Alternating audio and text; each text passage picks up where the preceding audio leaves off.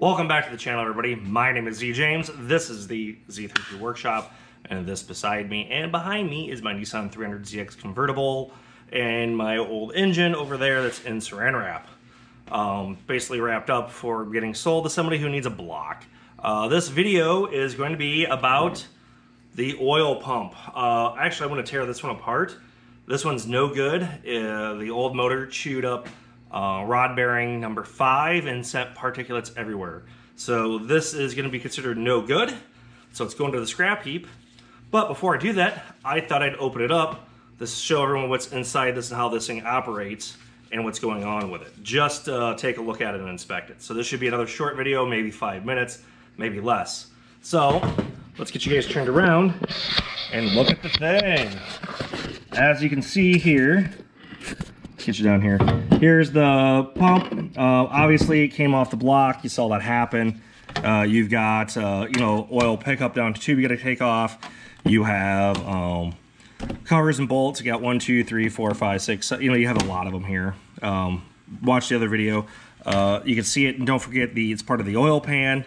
So you've got that gasket going on. So you've got a lot of gaskets that need to be sealed up so this thing doesn't leak. And this is the front main seal, because it runs off the crank on it.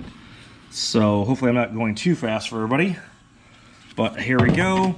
The back plate of this is held on by 1, 2, 3, 4, 5, 6, 7, 8 screws. So we're gonna try pulling these up. Oh, you're gonna be all right. Let's try a different approach. Maybe I'll oh crap, hold on. Let's try this. Nope, you're too big. Here, turn around.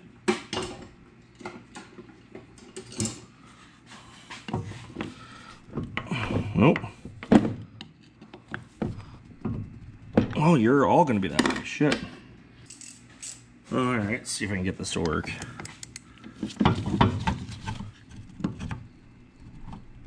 Oh, maybe you don't come apart. Shit. This video is gonna be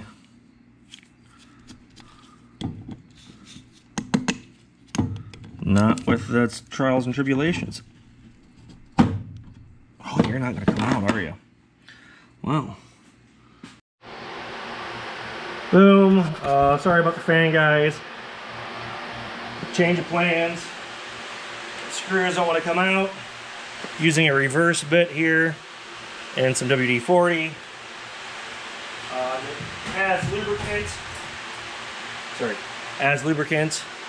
These are coming out pretty hot. Reverse screws, drill bit has gotten these to come loose.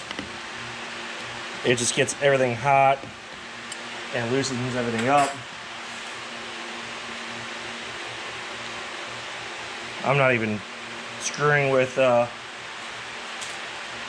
trying to do this. So here, like this guy here, we're gonna press into it here. You can see it.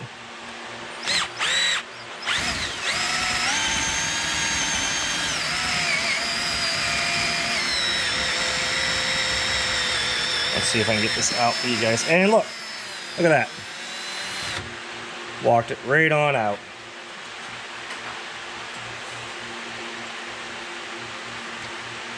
Ta-da! Well, granted, I'm not doing this to keep this stuff. I'm doing this as an autopsy on what's going on here. So let's try this guy next.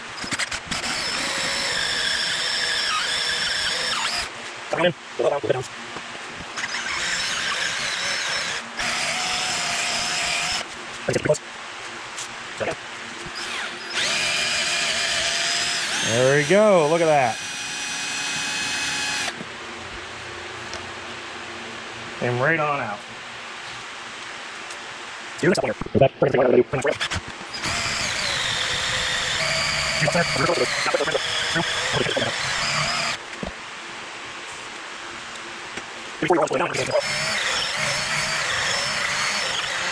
we go.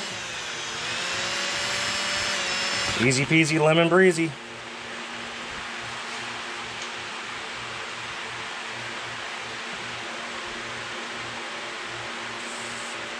All right, let's try the next one. Got 3 left. This one, and there's one down there. And then we should be able to get the back of this thing off.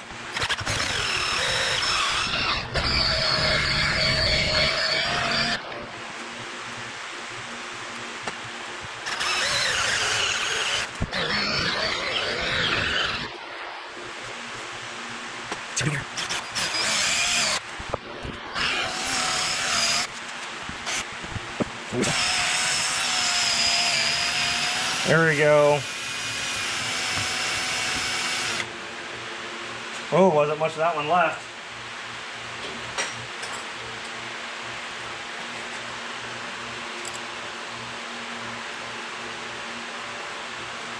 As you can see, we were just starting into the heat and the pressure just comes off. Eats it. All right, 2 more to go.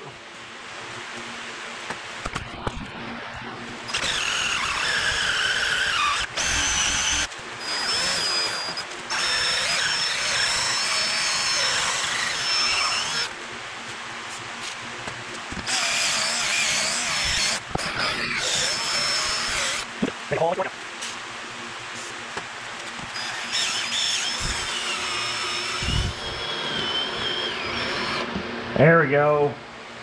Making a spin.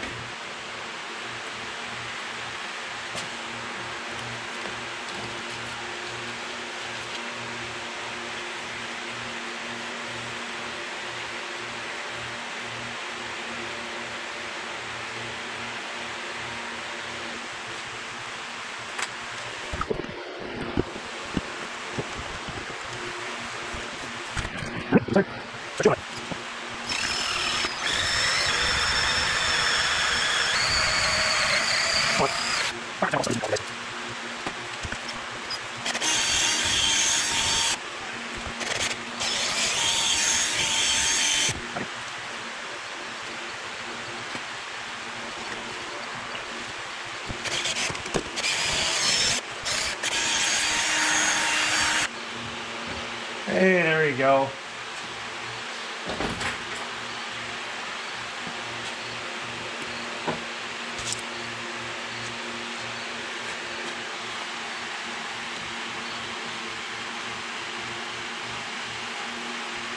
Okay. All right, camera back up. Sorry about that, guys. Let's take a look downtown here. You seeing this halfway decently? I have to rotate the camera. Oh, here. Do this. Okay. So I had to reverse drill all these screws out just to get this open. Here's the last one. I'll time warp that last stuff. This turned into a pain in the butt.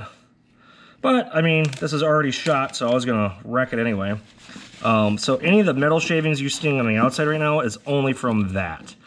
Now let's remove the cover off and take a look at the inside. Let's see what's going on. Is there anything shiny on the oil pump side? Boy, I'm not really, maybe. Some of the stuff I've gotten, not so much. As you can see how the gear works, by squeezing stuff up, we can pull the main gear out.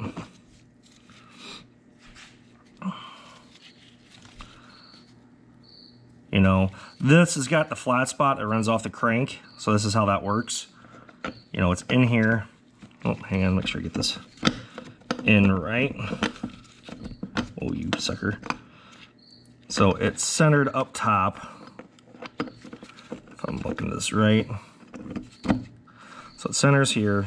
When she rotates, she squeezes. See how this passages open up? And then that creates your pressure. So it's coming in here, sucking up, coming in this guy, gets squeezed and pushed out the other side. So that's part of it. So this is the main gear coming out.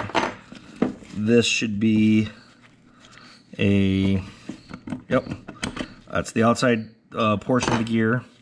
And then let's look at the rest of the passages here. The stuff out here out in the channels, that is the stuff from other stuff. This guy here is the front main seal, so that's nothing. There is a spring in the bottom of this guy. 24 millimeter.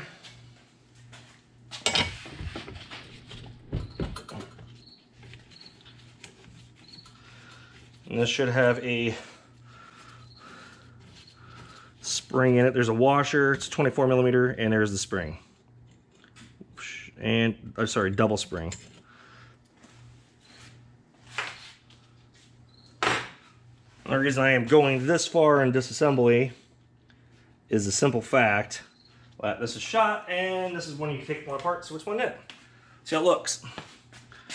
And I think there's a ball bearing in there. Hang on. If I'm not.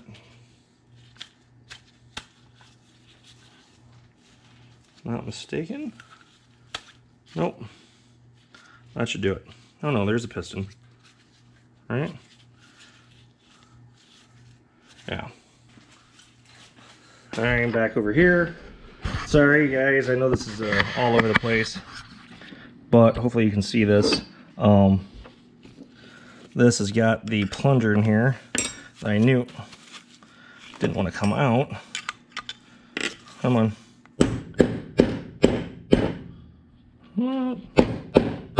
There it is. So you have this double spring here that holds pressure, if I'm saying that right. That's inside that piece right there. And that's that. So that's a VG30DE, or DE, well, DE, not DETT. DETTs. Twin turbos have a different, the gear setup here is different, as in it's tighter, it's more tight. And then, there you go, yep. See how these guys, when you rotate it, it does the whole thing. It keeps one and rotates in. See how it's doing that? And that's how it creates your pressure. This helps with the pressure, and then that's where it's at. So gears, spring, washer, and screws. That being said, you can modify these. I don't know if you'd want to do what I did and had to drill them out. That was an absolute pain. But they were just cross-threading. Not cross-threading. The heads were stripping. So reverse drill bit did the trick there on that, and just take some time. Then you'd want to parts clean the crap out of this if you did anything else like that, if you wanted to redo it. I don't trust this, not with how much metal that went through the system. So these are shot at the moment. So yeah, let me turn you around for this video. I mean, this might be a good shot right there of all the fun stuff. But yeah, that should do it for this video, guys. I know, like I keep promising, but I've got a lot of videos in the can right now that I got to get out before you start seeing the stealth material and everything else. And the next up one video, I'll forewarn you, is going to be on an air control valve system that you can take apart and clean. That's the next video. That should help anybody who needs to be able to clean one of their air control valves, because these things are silly expensive new, and used ones are expensive as well. So if you have any questions, hit me up in the comments below. I'm pretty responsive. Other than that, please like and subscribe. Every little bit helps. And I hope this video, like all the other ones I've done, are helping you with your project endeavors and what you got going on. So take care, guys. Bye. See you in the next video.